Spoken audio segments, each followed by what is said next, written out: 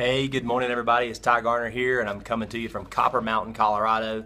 I did miss a couple days. I apologize, but just been traveling and getting out here and everything. It's been a little hectic, but having a blast, having a great time, and I hope you have had a great weekend, getting a good start to your week this Monday. We're fixing to hit the slopes here in a little bit. I want y'all to get a little view of the scenery we got right out our back door. The ski lift is right there. We're literally ski in, ski out. It's awesome, amazing, huge blessing. But today we're going to talk about day 20. A prayer for you. And so in this case, it's a prayer for me, or if you're looking at the video, it's a prayer for you. And you know, communication is very key in any relationship, especially in a marriage. It's key. If you don't have good communication with your spouse, it's going to be bad. It doesn't work. Same thing with God. If we're a Christian, if we're saved, if we're a believer, if we are trying to follow Him, we have to stay in constant communication with Him through prayer. God calls us to be people of prayer, and I'm gonna be honest. This is a weak point for me.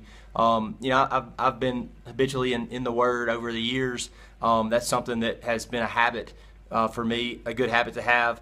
But prayer is one that is not as good for me. I tell you, my wife, she's an amazing prayer. She is all the time praying. That's one thing I'll give kudos to her for sure, that she's much stronger in that aspect than me, because I admire her for how much of a prayer she is, and I want to be better. And it's just a matter of pursuing Him and making it a habit. It needs to be part of everything that we do, to be talking to Him and be in prayer with Him. It says in Philippians 4:6.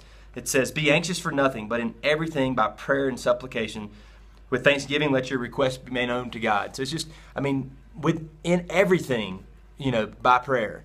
And God wants us to continue to pursue Him in prayer. We want to be in constant communication with Him. It's the only way that we can have a great relationship with Him, by being in prayer. So a prayer for you is about praying and communicating with God and having a better relationship with Him through prayer. He's going to guide you. The more you pray with Him, the more He's going to guide you. And the other thing is while you're praying, you have to listen. You have to take time and literally just listen to Him. Just be still.